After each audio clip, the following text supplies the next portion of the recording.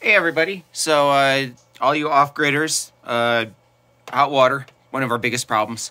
So in this scenario, what we've got here is a 48 volt battery system. We've been running our hot water off of propane.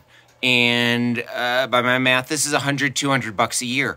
But we're done charging our batteries at about 10 o'clock in the afternoon, or I'm sorry, 10 o'clock in the morning, 10:30 in the morning. So from then on, all of our solar is just off into the ether. So started exploring the idea of converting a water heater to be 48 volts.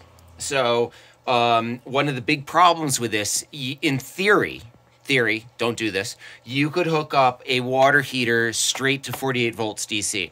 All a water heater is a tank with a heating element and a thermostat. There's more, there's pressure relief valve and so forth, but we only care about the thermostat and the element. So if you hook it up to 48 volt DC, that the thermostat is essentially a relay. And think of it this way: on a AC system, 60 times a second, it's alternating current AC. So there's a very short period of time, 1/60th of a second, that contact will arc for as the switch is opening or closing, opening specifically. That gap is created and it jumps the gap and it causes damage. So with AC, it's very small because it's a 60th of a second. DC is solid straight current. So now you got 48 volts at 30 amps continuous current jumping that gap, and you're going to destroy your thermostat. If you don't destroy it right away, you will with time. So what I've done is I've kept the thermostat at 110 because I got a 110 heater. I removed the heating element, which, apologize, it's not right here. I thought it was. Anyhow, the heating element is right here. So this just unscrews. It's got a little gasket with it, and you screw a new 48 volt heating element from Amazon is like $30. So that got screwed in. So the relay here, the thermostat here is wired 110 just like you normally would. But instead of the other side of the thermostat going to your heating element, it doesn't. It now goes out, and this is not safe. This is a temporary proof of concept working. But basically, you can see I've got a plug here, and my light is on because I've got an open ground right now, which will be fixed. But point being, the thermostat is low enough temperature that it's supplying power to this plug. This plug has a USB connector, or a USB charger, that then goes to this relay, 3 volts in, or 5 volts in, and then it connects the DC power. So basically the AC power, when the thermostat is open and then closes, DC power is applied to this relay, which then opens up the 48 volts to then go to the heating element. Now, unfortunately, the one I got off Amazon here is 100 amps at 60 volts, but the problem being their specs say that you should be good to 40 amps with just the heat sink without a fan. Apparently not accurate because it fried. So now I am actually doing two of these relays connected together so that I'm only passing, instead of passing 30 amps through it, I'm passing 15 amps through it. That should be enough to allow proper functioning.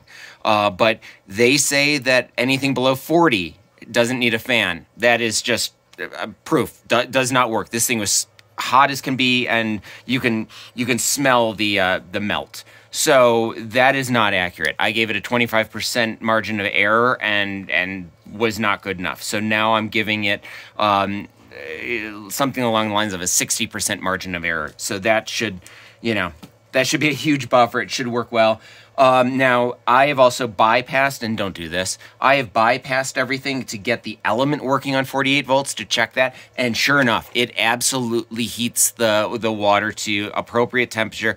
It probably takes a little bit longer than the 110, but not much. So the idea that this thing will turn on at basically sunrise, once I know that we've got electricity coming in, it'll turn on at sunrise, it'll run all day long, and it'll shut off just before sunset to, make sure the batteries stay topped off. There's no reason to drain batteries. This does keep water warm overnight, so that even first thing in the morning, if I need warm water before it turns back on again, I'll have warm water. But it should turn on early enough that it's not a problem.